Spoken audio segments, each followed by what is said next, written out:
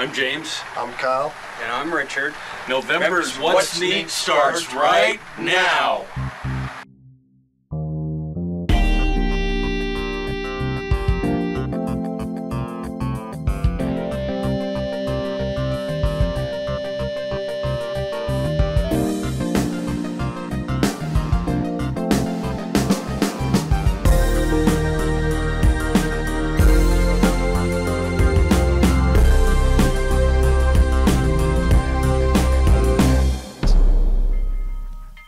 The What's Neat Show is sponsored by Lombard Hobbies, your value hobby shop for over 40 years of modelers helping modelers.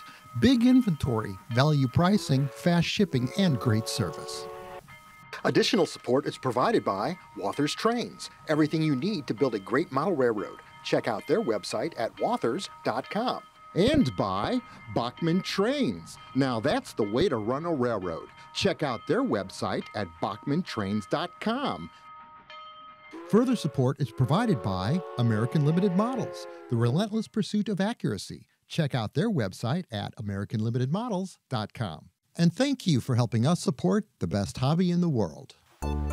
This is What's Neat for November 2021. I'm your host, Ken Patterson, and this month, Radisson McGuire stops by, and he shares with us an array of wonderful military models in HO scale that he built that is perfect for freight car loads. Also, Larry Harrington from Bachmann Trains out in Philadelphia, Pennsylvania, he shows us the brand new Siemens ALC 42 locomotive. That's right, the Charger locomotive from Amtrak. This comes with TCS wow sound, and one of the models is a very special run in black with the Amtrak pointless arrow on it. Special run model only to be made one time, and you're going to see it this month on What's Neat. We also build the Walthers Fire Station Headquarters building. It's an amazing structure. We build it from start to finish, show you the construction, the coloring process, all the way to a wonderful model that I will show you with outdoor photography. Now, it's getting close to Christmas, and if you wonder what to buy that special model reorder and you're not quite sure what, Lombard Hobbies in Lombard, Illinois has got the answer. They sell gift certificates that are available 24 hours a day on their website at lombardhobby.com. It's perfect in that you don't have to worry about buying the wrong gift and then dealing with exchanges and different things like that. It's the way to do it for your special modeler in your life. Be sure to check out the What's Neat This Week in Model Railroading podcast that we shoot down here every Saturday night, keeping you updated on what's new in the hobby with an array of new products and also special guests and interviews from around the world. It's a great show. Don't miss one episode. And with that, let's continue on with the rest of this November 2021 What's Neat.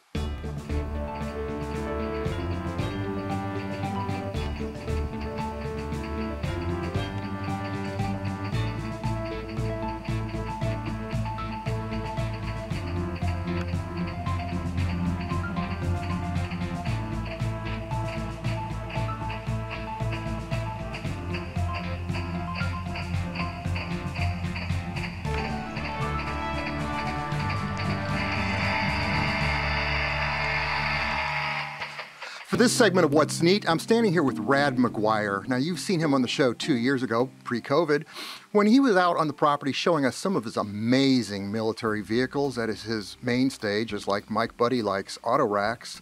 But Rad, welcome to my studio and the What's Neat show, and share with us some of these amazing vehicles that you brought with you. Well, Ken, you know, this is something that has been kind of a pet project of mine since the 2019 What's Neat. These are the combat-ready vehicles. We covered the non-combat vehicles for railhead movements and whatnot in the November 2019. Well, these we're going to cover kind of what they are, who makes them, and their role in the military. Now, keep in mind, all these vehicles that you see on the ground here are for the U.S. Army. The Marine Corps vehicles are on the train, which was covered in 2019. We're going to start right here. Here we have the classic unarmored slantback Humvee with some basic armor attachments. This would have been mid-90s, early 2000s in Iraq. Then they went and upgraded to the 998. Well, I say upgraded. In all reality, all they did was put in sheets of armor to protect them from IED gun blasts and just general small arms fire, because these are unarmored vehicles initially. Same for this cargo truck in the background. You can see it's just a piece of sheet metal over the door. Well, the military realized we need something better. So then we move on to the two M1151A1s. This is in two different variations here. We have one with a CROWS, which is a crew automated weapons station, CROWS. It is also got a Spark mine roller, and this is still an armored Humvee built by Arsenal M. And then we have another 1151 with the added extra window package protection and the covered manned turret. It also has ID antennas and different, things to help them. Now, for those of you who are not familiar, the Humvees are out the door. Now we move to what's officially replacing the Humvee in both the U.S. Marine Corps and U.S. Army, and that is the Oshkosh JLTV, Joint Light Tactical Vehicle. There are a few different variations of this. This is a model offered by Arsenal M. It's a resin kit out of Germany. And for those of you who don't know, Arsenal M has officially bought Roco mini tanks. So we will finally get the Roco kits back in stock after all these years. Now let's follow to the non-combative vehicles. And I say non-combative because anything with the Red Cross is, of course, a medical unit. You cannot have any weapons on the vehicle, so no turrets, nothing like that. And technically you're not supposed to shoot at the vehicles because they are medical vehicles, but unfortunately in war that doesn't always happen. But we have an M113A1, and we've got a custom 3D printed litter and some extra stowage boxes up here for the medical team. Then we have a 998 4-litter ambulance, and this would carry 2 stacks of stretchers on each end. This is still used by all branches of the military today, and even some local SWAT teams use these. Next, we have one of the more uncommon ones. This is a M998 soft top, canvas door 2-litter ambulance, and that is basically the 2 litters just sit in the bed here. This is a conversion kit top to a Roco ambulance. So we'll move back here. This is the monster, the beast. This right here is the M1071 Het and M1000 trailer by Arsenal M. This is the truck. This is the tow truck they call to come pick up the Abrams tanks. It is a hydraulic trailer in real life. The trailer actually sinks down to put the ramps down to unload the tanks. And you can basically haul anything you want on this truck and it's going to pull it and then some. But this is an all-resin kit by Arsenal M, and it's kind of difficult to show behind the camera, but it does have a completely removable cab and interior to it. It's got some photo-etched parts and everything else. Moving on to the right, we have some of our infantry vehicles, infantry support vehicles. We have an M113 ACAV, which has got all the stowage. It's got the 50 cal mount to it, IFF plates, spare road wheels, and stowage in the back. It's also got a unit marking number on the side, which more than likely would be in infrared lettering, so they can pick it up on the NVGs. Next, we have a Stryker LAV. This is a vehicle I would not want to be on the receiving end of. This is a infantry support vehicle, and it's got a CROWS weapons system on it. This is a model by Trident, and sitting about 10 feet away from us is about, I don't know, Ken, 10 or 12 of these on your train, so you've kind of outdone me on the Strykers. Next, we have a Bradley infantry fighting vehicle. This is the vehicle everyone looks at me and says, oh look, it's a tank. It's not a tank. It's an infantry support vehicle. It's kind of the mixture of, it's got a Bushmaster chain gun, a tow rocket launcher, and then carries people in the back. And this is a vehicle only used by the U.S. Army. The Marine Corps do not use these vehicles. Next, we're gonna push this guy to the side. This right here is one of our prototype vehicles, the Dirt Diggler. This is an M9 Ace. It is a combat bulldozer.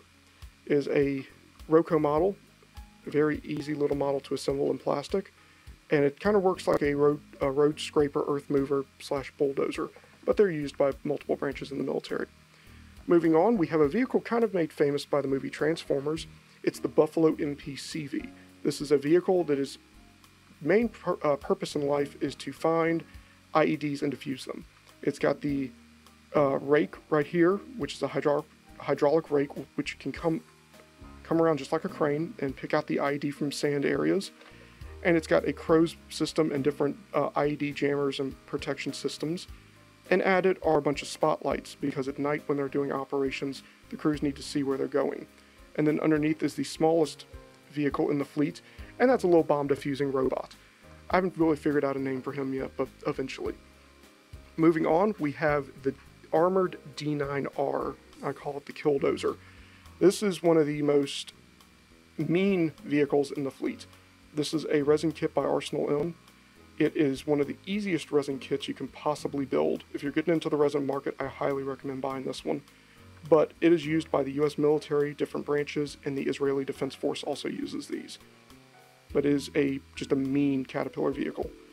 Moving on, we have the M88A2 Hercules. This is the tow truck for the tanks, and anything heavy armored in the end. It is a model by MR Models, and is not for the faint of heart. It's an all-resin kit, but you can model it in a few different positions. This one's got the outriggers out, and it's ready to pick up its heavy load. It's also got a ACAV turret system off an M113 because they started adding those just to give the crew some extra protection in the end if they have to poke their heads up. Moving on, we have the M1150 Assault Breaching Vehicle, aka the Ripper. The Ripper is built on an M1A1 tank chassis, and in each of these pods it carries 1,700 pounds of C4 Miklik det cord, and it's essentially just C4 rope, and it shoots the C4 out of this canister right here, backs up a little, and detonates and clears the route with the mine plow. And then these are the lane markers that shoot down and tell the people, okay, you stay in this trench, you don't go outside here, it's not safe. Moving on, we have some common vehicles. Everyone knows what these are. These are the M1 Abrams. We have a standard M1A1 right here that's in the NATO Woodland paint scheme. And then next to it, we have its cousin, the M1A2 Tusk V2. Tusk stands for Tank Urban Survival Kit. This is a kit that was added onto the tank, ceramic armor plating to protect the tank from IEDs, RPGs, anything explosive that can get really close to the tank and damage it. Because, little known fact, the side armor panels of the tank and the tracks are the most weak point in the vehicle. So this is a updated package that we see on the tanks. And then finally, we have the M270 MRLS rocket launcher, a vehicle that is not only used by the US, but also Germany and a few of our allied nations. It is a rocket launcher artillery piece, and as we can see here, I drilled out some of the holes to make it look like the rocket's already fired out of it. But these vehicles right here are normally accompanied by some flatbed trucks with more rocket pods and whatnot on it, because they do launch these extremely fast, if you've ever seen them on YouTube or whatever. So, looking back at the train real quick, we've got some vehicles and some items to add. These are some Connex boxes and containers.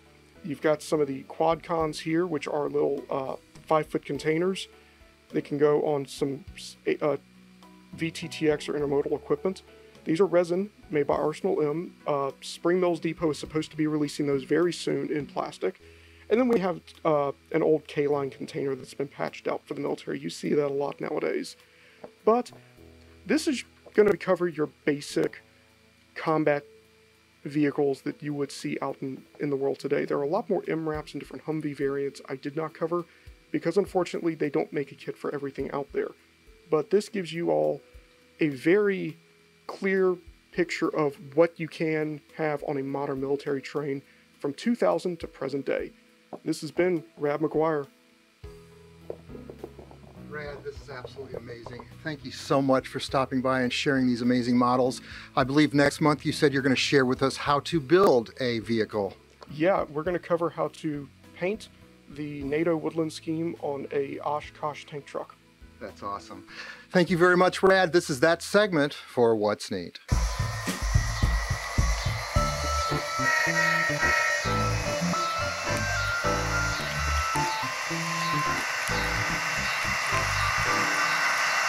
For this segment of What's Neat, I've got Larry Harrington, all the way from beautiful Philadelphia, Pennsylvania, at Bachmann Trains. And Larry, welcome to the What's Neat show.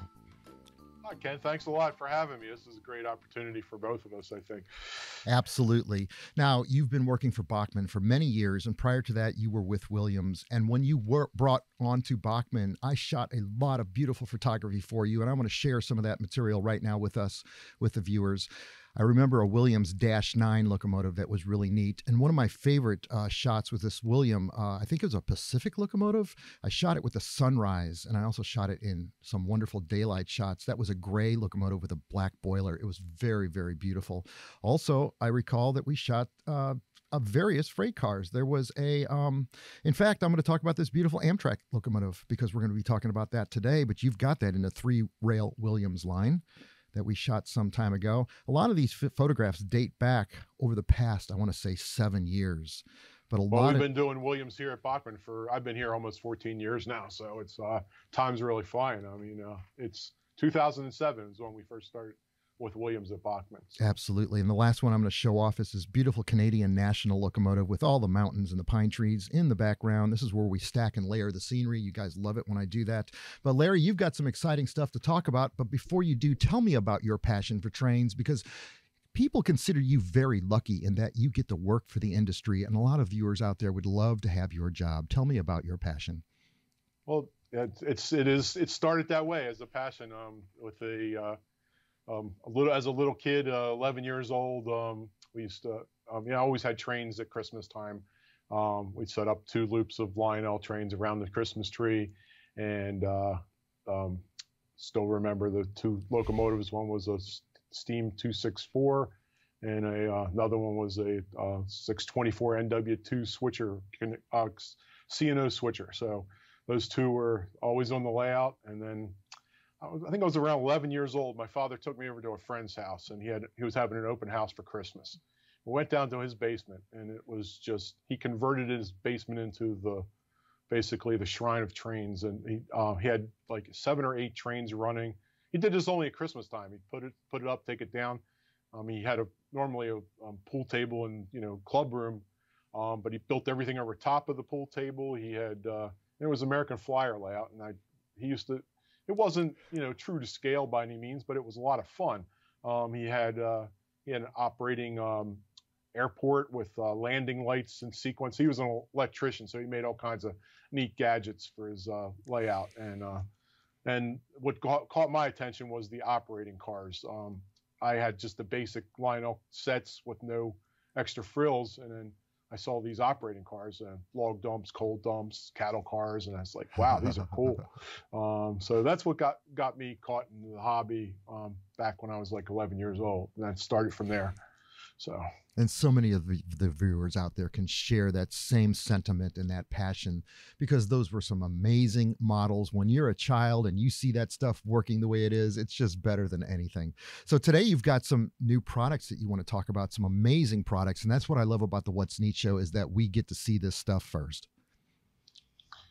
Great. Well, the big announcement that we have is this is our can you see that okay on the screen? We'll actually give you some more clear shots. This is beautiful. As well. Tell us, what is that? This is the ALC 42 Amtrak Charger locomotive. This is replacing the P42s as a long-term long-haul passenger train engine. And it started out, this is a Siemens locomotive. And the first iteration that we did was a slightly different model. This is the SC44. This is the ACE Element Corridor Express road name. Very cool. This has slightly different features, and if you look at the nose of both of them, they're slightly different as well. Again, I'll give you better shots of these, but just to share them live with you right now. That's amazing. Now, a lot of folks out there in the hobby call that the pointless arrow, but when you're in the industry working for Amtrak, they call that the motion mark. Right. So this is a throwback paint scheme to Day One livery. When they introduced this locomotive, this is called the Day One livery. And this was originally on an E8 locomotive, something similar to this. Amtrak is honoring that with this paint scheme.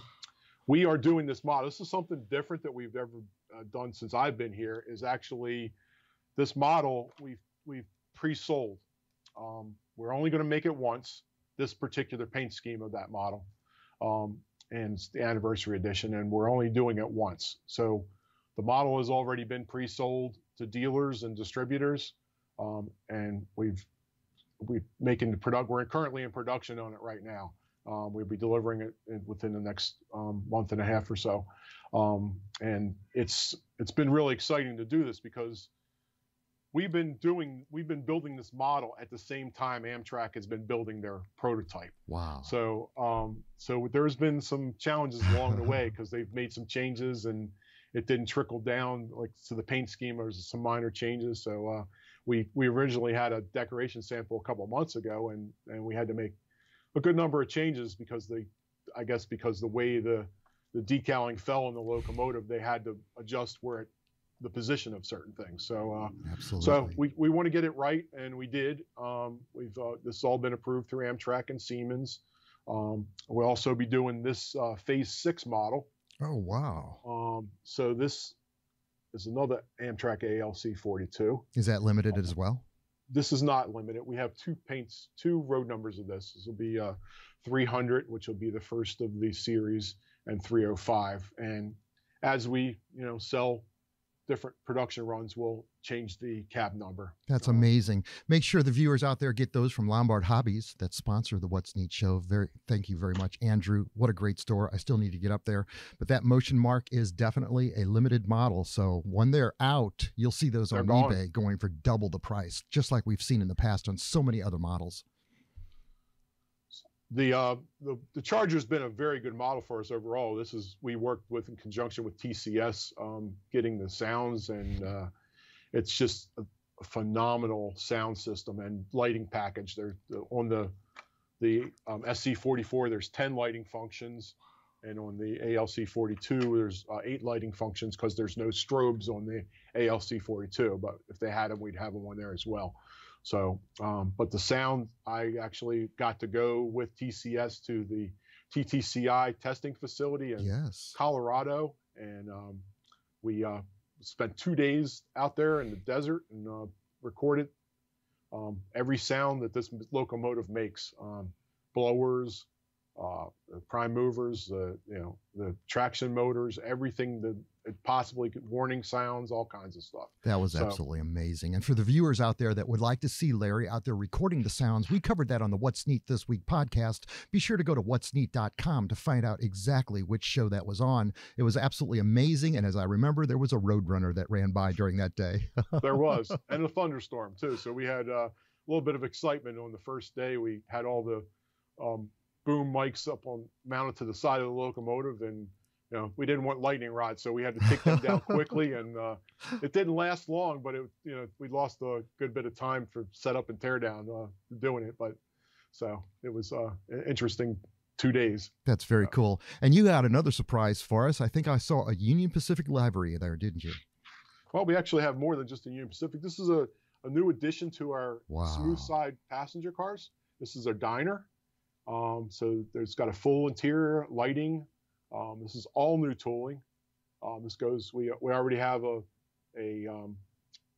coach, a baggage, and an observation car. So this extends that consist a little bit. Yes. And we have this in, I think, 6 paint schemes. We got Union Pacific. We have a Fleet of Modernism from Pennsylvania. Beautiful. Oh my gosh, that would go great with that steam locomotive that you guys, a streamlined steam locomotive. Yeah, streamlined, exactly. The K4. Let me show a picture of that right now. That was the K4 that we shot, and it was this beautiful Brunswick green color, as I recall. And here's another Pennsylvania, this more standard paint scheme. It'll also be in aluminum, which I don't have a sample of in front of me, but just all unpainted, undecorated aluminum. And then this is Southern Pacific Daylight. And we also have the Baltimore and Ohio.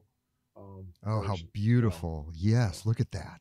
So these are, like I said, complete interior inside, LED lighting, everything's installed. You don't have to do anything. Mark II couplers, easy make couplers.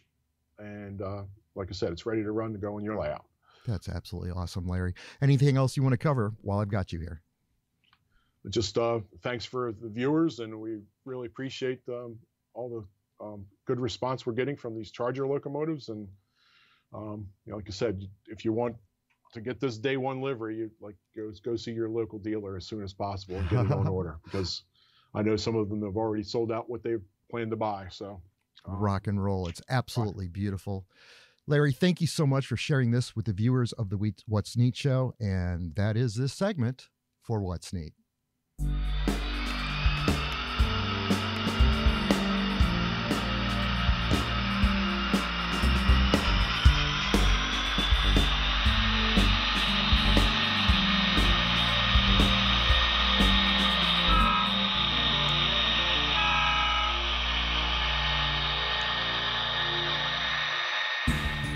For this segment of What's Neat, we're going to discuss fire apparatus and all the emergency equipment and vehicles that are available in our hobby in HO scale. Now, Walthers makes an array of buildings already structured towards that subject matter, and I've got their fire department headquarters building right here, and I've got it all laid out on the table. There's not very many parts to it, a few brick walls, cement walls, and some garage doors and windows. Now, in order to paint this structure, I don't want to pull out the airbrush. I just want to keep it simple. So I've picked up a bunch of colors of Rust-Oleum Shake the Can paint from the hardware store today. And I've already painted the brick walls, which we will then weather with oil paint. And I want to tell you what color I painted that. It's described as this kind of rose color brick. In fact, it's called Satin Claret Wine.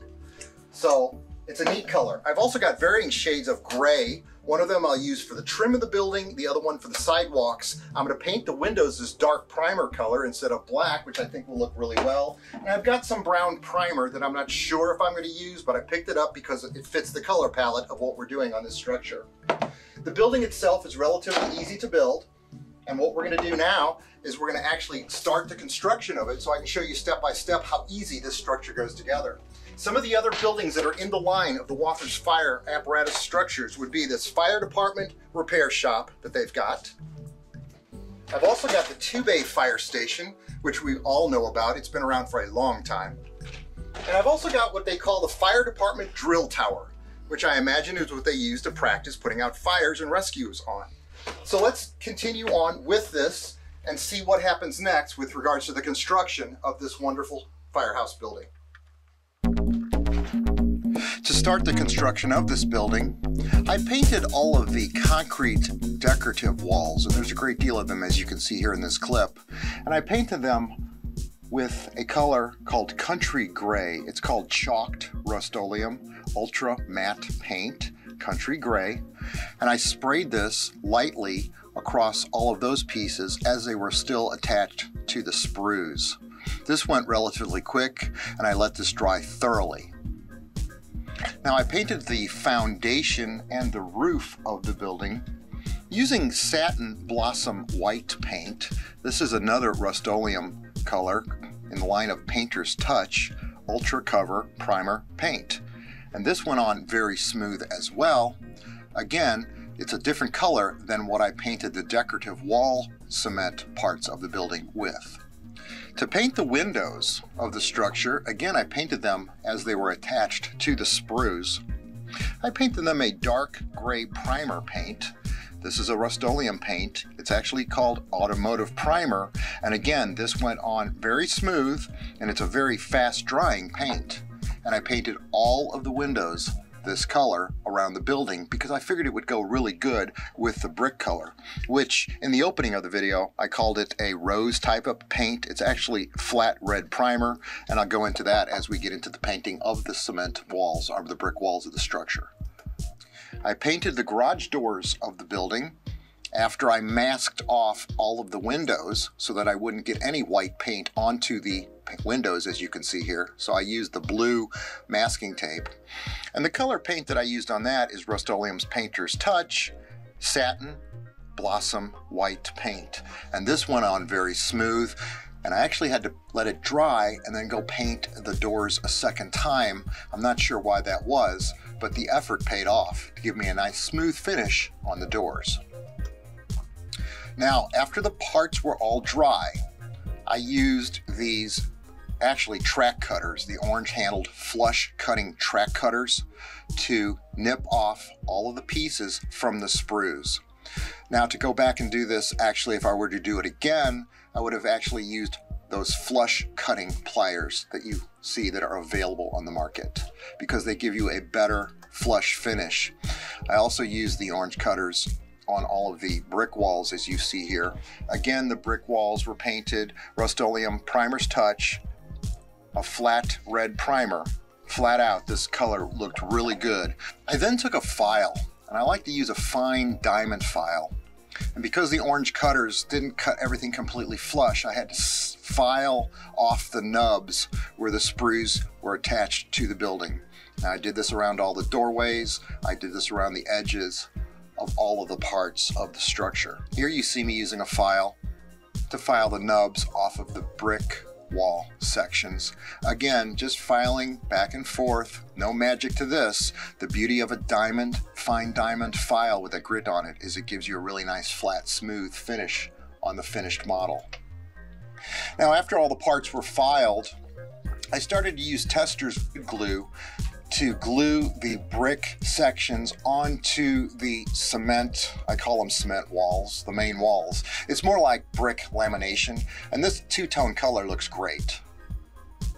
Here you see me using the flush cutting track cutters to cut the decorative, I call it cement trim, that will get attached to the structure, to the front walls of the structure. This two-color variation, again, looks really neat with the brick walls when it's finished.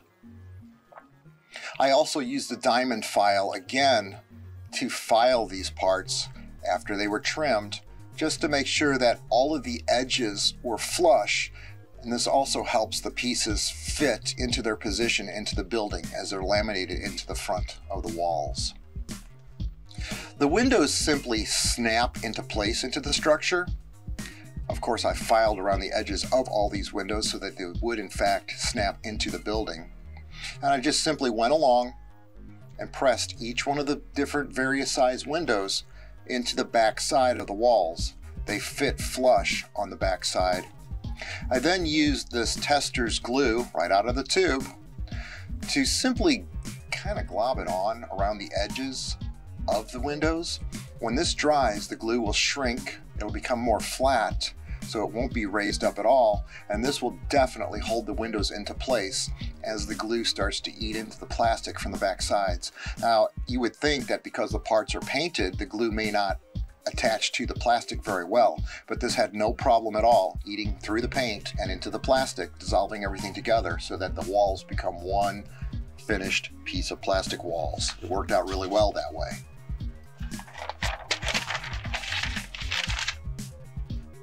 After I had all the parts dried and all the outside pieces glued together and the windows glued into place, I assembled the front three walls together, and then I test fit them on top of the base just to make sure that everything was square as I went ahead and proceeded to put the Tester's tube glue into the corners of the building, making sure everything again was square onto the base, so that as it's set up, I knew I would ensure myself a good final finish on this building. Everything would be square, everything would fit just right onto the base of the building. I did the same on the back wall of the building. As you can see, the walls have got a 45-degree angle molded into the edges so that when they fit together, you end up with a nice tight finish. I simply beaded the glue onto the parts where they will connect together with the base again in place to ensure everything's fitting just correctly and square. And then I simply pushed this wall section on the rear of the building into place, which essentially gives us the shape of the building with all the walls set up. And I let this dry for at least 3 hours before I proceeded on with the next step. The process of gluing the curved brick, which is essentially laminated onto the plastic of the structure, I put glue onto the back of each one of the curved pieces and I press them into place. Now, it may be best to come along with plastic body putty to fill the gaps of the brick wall, which I didn't actually do because I did the best that I could to, again, fit these curved corners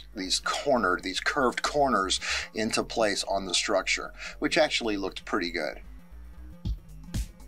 Before I glued the roof into place, I thought it would be best to test fit it on top of the structure, which is what I did. This again would ensure that I got all the walls absolutely square so that this piece did just drop right into place, just like I wanted it to.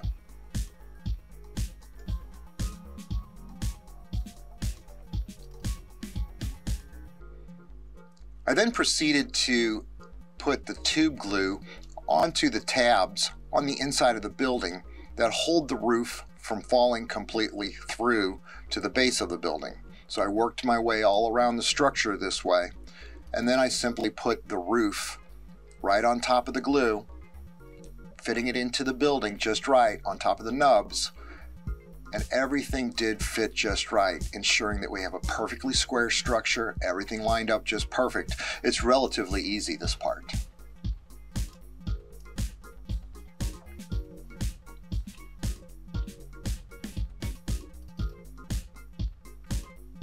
Now here you see I've masked off the inside top where the brick of the structure meets the roof. I masked it with fine line masking tape that you would use in the automotive body build business.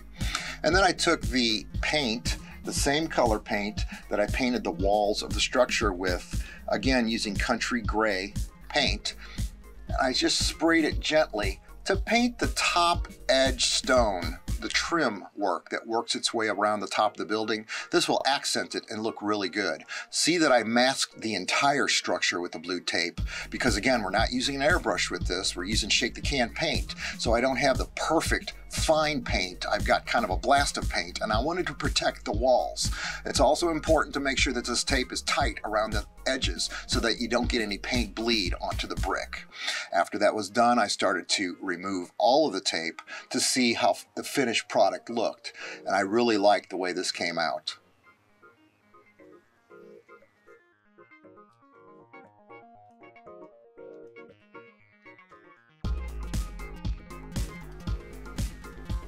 Upon pulling all of the tape off of the side brick walls, after the top was still drying, as you can see it's wet as I'm pulling the tape off, I wanted to make sure that there was no bleed. And if there was any bleed, I simply took a paintbrush that was dipped into a little bit of lighter fluid, and I ran the paintbrush along the brick, removing the uncured gray paint from the brick. That's a trick that we use in brass painting, and it also works equally as well on plastic buildings.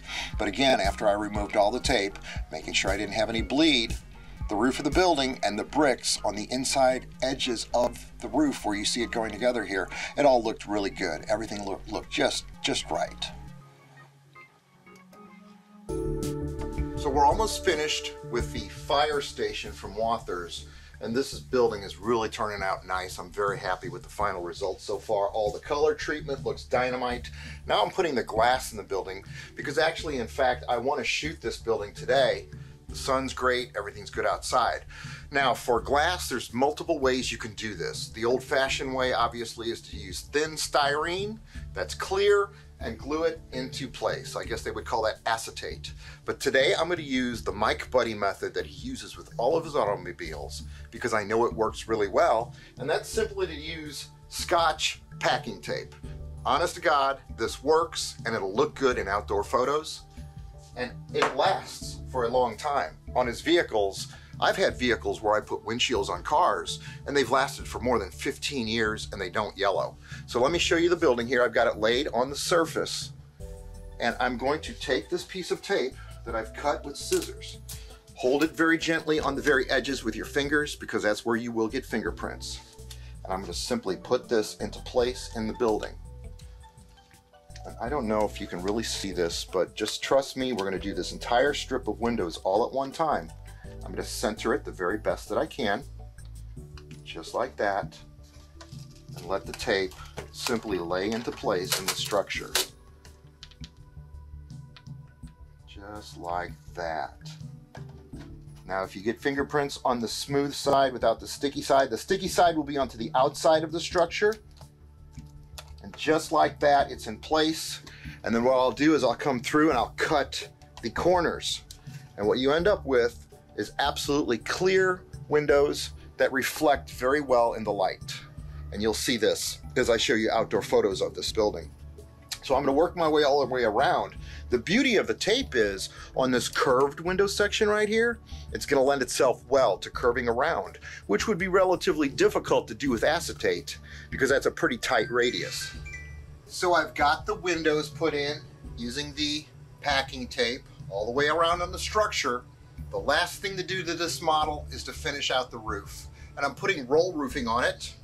And what I'm using for that is simple electrical tape. I've also used masking tape to do this, which you generally would have to paint black.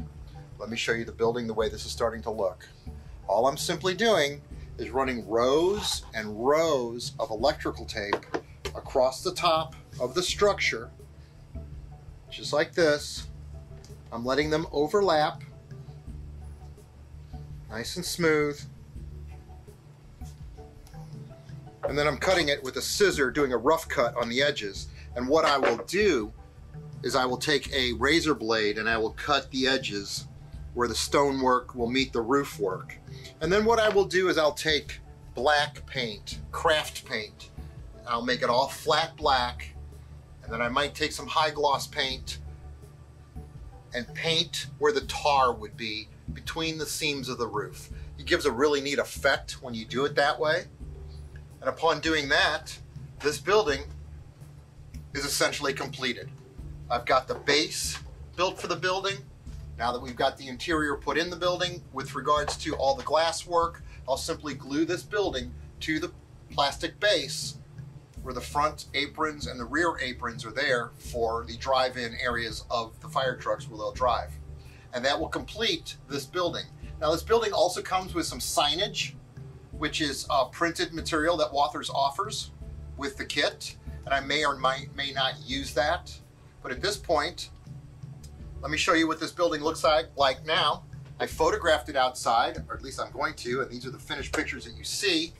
Outdoor photography will bring in all the detail, show how the building looks. You could further weather the brickwork with oil paint. I like to use burnt umber when I do that to some of my structures. You've seen me do that when I modeled the Walthers paper mill, which ran in a previous What's Neat video. I don't know which one, I don't have Daniel here, but that's what the WN index is for. Type in WN index on the internet and you will find an index for every What's Neat show, the subject matter that's in them, the guests that we've interviewed in all of those various shows. It's all to be had on the internet. You can find out any episode of the over 150 What's Neat shows that I have produced since 2012.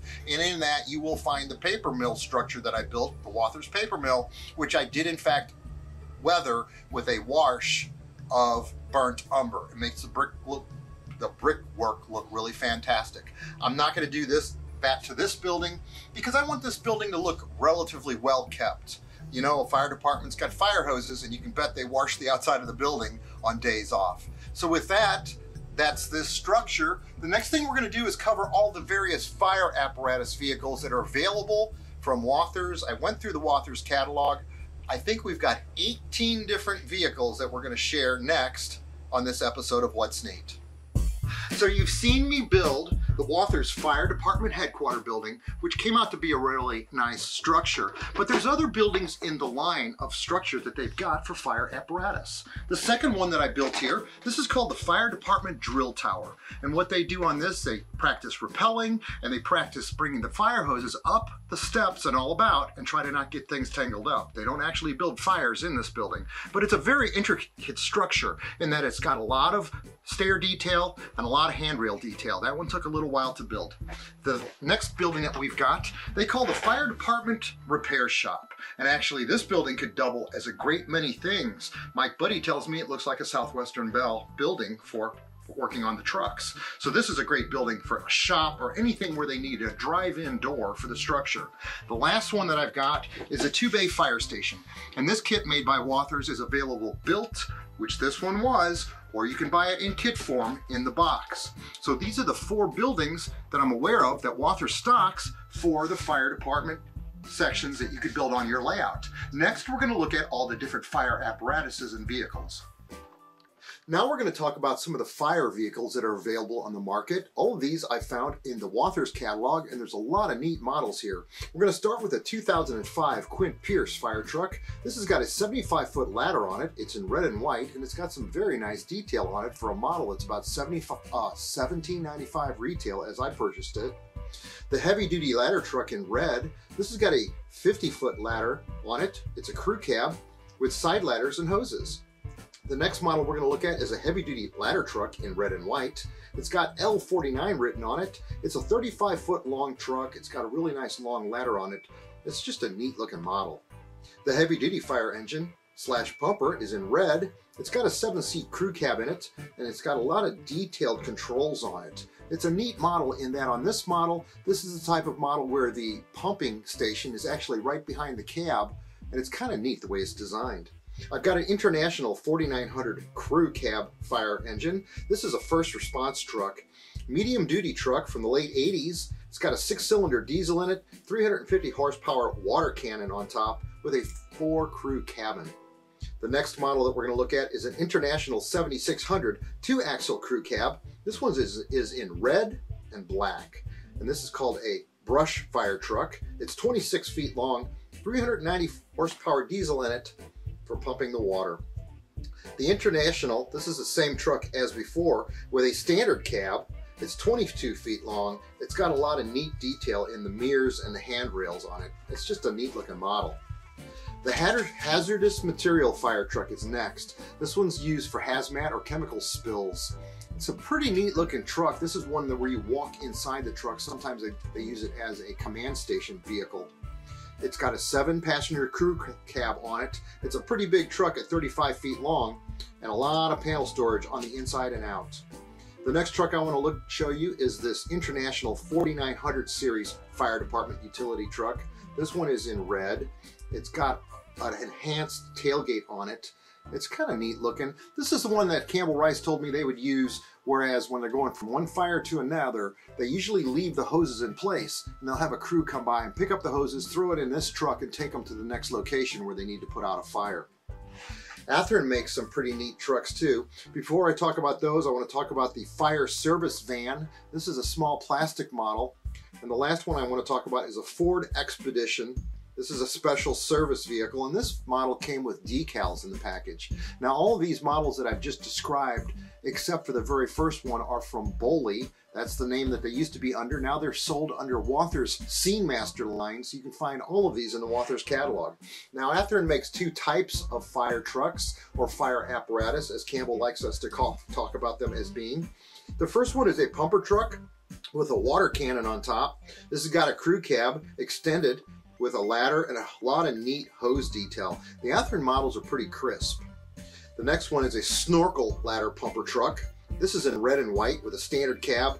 It's got a 43-foot, well actually it's got a snorkel on it, so it's a 43-foot long truck. But it's got a really cool snorkel that extends, as you can see in this photograph. Very fine ladder details on this one. The last one I want to show you, this is a European model made by Praline. And this is an open cab fire truck. It's in white. It's an early model with a lot of hose details and ladder and a lot of chrome on it.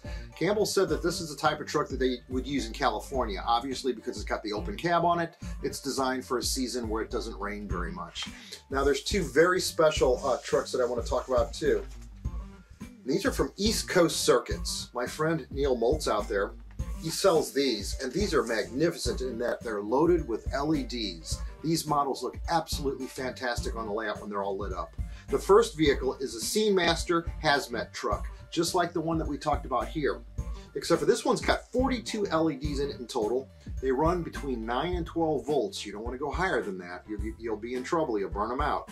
This has got 9 flashing patterns on it, alternating headlights, 12 scene lights in cool white LEDs, and Campbell said in the real ones, those would raise up and light up the entire scene around the vehicle. They've also got a bumper perimeter lighting in red. These are red LEDs. Operating light bars with red LEDs. They've got 8 LEDs on the rear perimeter warning lights in red and blue, 4 LED cab perimeter warning lights in red, 6 perimeter warning lights in red, these are again LEDs, and operating hazard lights, and those are in amber color, otherwise looking yellow. And this truck, believe it or not, sells for $90 retail price. Absolutely an amazing price. The second vehicle that I want to talk about, and this is the Scene Master pumper truck, which is just like the first one that we had talked about. It's a pretty neat model in that this model has got 20 LEDs, 28 LEDs in total on it. It's absolutely beautiful when it's all lit up. I ran the ones that you're looking at on video here with a 9-volt battery, and it works really well. This has got 6 flashing patterns on it. alternating headlights, 6 scene lights in cool white LEDs, operating front light bars with red LEDs, operating rear beacons with red LEDs, bumper perimeter lighting with red LEDs, 4 LEDs on the rear perimeter warning lights, and 4 LED cab perimeter warning lights, and 2 side clearance marker lights, and those are in amber. Operating hazard lights are also in amber, and this model retails for $85.95. Absolutely amazing. This includes shipping within the USA, those prices. You can find those by going to eastcoastcircuits.com. It's a website. I'll show it right here to you. I've looked at it, and it's a really neat set of models that they've got. They've got a lot of other models lined up, including police cars and utility trucks. We've shown some of those on the What's Neat This Week podcast. Absolutely amazing models available to the modelers, all in HO scale for those that want to either model a fire scene or model a firehouse where the models are sitting just inside, or even model a car accident scene, which is probably what I would choose to do on the layout. Just something interesting where I could vary an ambulance, some police vehicles, and some fire apparatus on the scene. So with that, we've covered a lot of things with regards to the buildings and the fire apparatus that's available in HO scale for your layout, and that is this segment for What's Neat. All of the products seen on this episode of What's Neat are available from Lombard Hobbies in Lombard, Illinois, or order online at lombardhobby.com. Walthers Trains, supporting hobby retailers across the world since 1932. Check out their website and learn more at walthers.com. American Limited Models, available at your local hobby shop or online at americanlimitedmodels.com. Bachmann Trains, now that's the way to run a railroad. Check out their website at bachmanntrains.com.